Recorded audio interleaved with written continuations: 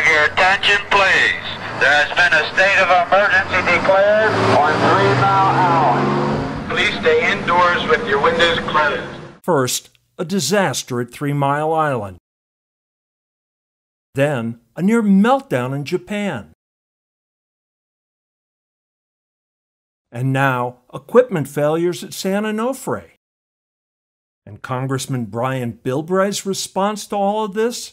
California is confronted with the reality that their blanket abolition against nuclear power has to be revisited. Yes, Bilbray has an answer, but you won't believe it. The House Energy and Commerce Committee holding a hearing today on the overall safety of nuclear power plants following the disaster in Japan. California Congressman Brian Bilbray is on the committee holding the hearing. What are your thoughts? Do we continue to move forward with this?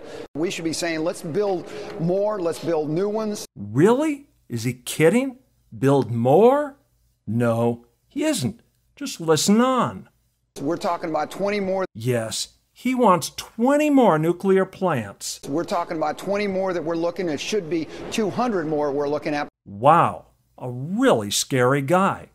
And he represents us? There are much better choices.